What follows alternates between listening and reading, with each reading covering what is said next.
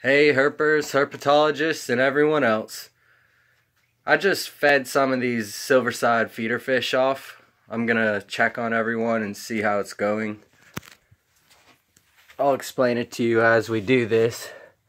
But in this first tub, I have this beautiful albino garter snake that's finishing up one of his fish, or her. Not sure exactly which it is, but you could tell it's just about done.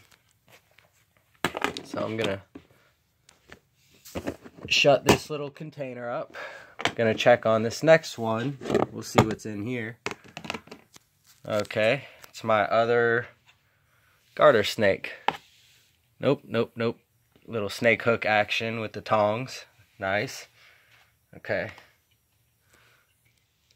He wasn't very interested in the fish, so let's see if I can maybe get him to eat it now. Okay, I'm gonna have to try a different approach. So for now, we're gonna skip that. And then in this third tub, we had this blue garter that has finished his meal. We'll get a little close-up on him. Close-up action. You could just tell how nice looking this snake is. The stripes are much more prominent than the westerns, from what I could tell at least. But, hey buddy. Say hi to the camera real quick. Okay. So, that one ate successfully.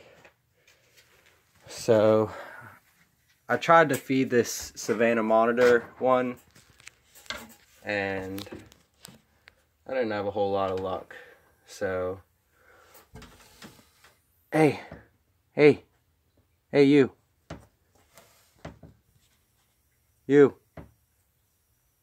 Here. Just try a bite. He's really not interested though. But I'm going to walk over here to the laundry room and feed my white throat monitor a little piece of fish.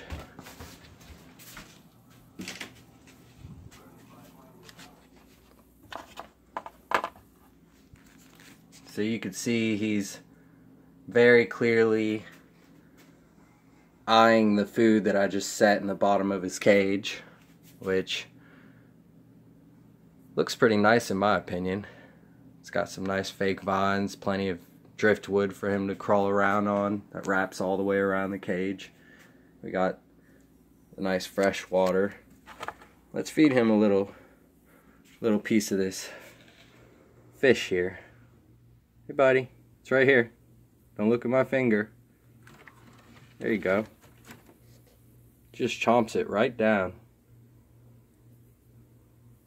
He's growing good. He's getting a lot better. I had him on the bed with me the other day, and while I was watching a movie, he was walking around the bed, then he would crawl up me and let me pet him a little bit, and he'd smell me. But I really love this lizard. He's really cool. He's very smart. Except for feeding time, he kind of gets in his own little world, kind of like any carnivorous reptile. So I'm gonna try to go get that one garter snake that didn't eat, try and get him to eat something. But I hope you all enjoyed. Please remember to subscribe and like, share, comment, all of those good things. Alright, signing out. Nate's Nature Notes.